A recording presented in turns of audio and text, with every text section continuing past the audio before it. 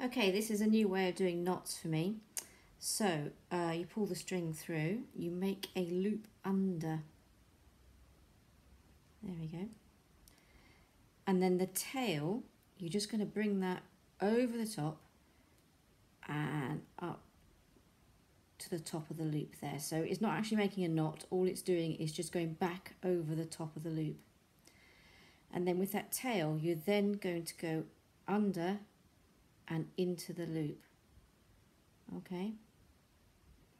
And then you just get the wooden dowel, pop that in at the bottom end, grab hold of the tail and the dowel, and then you just pull.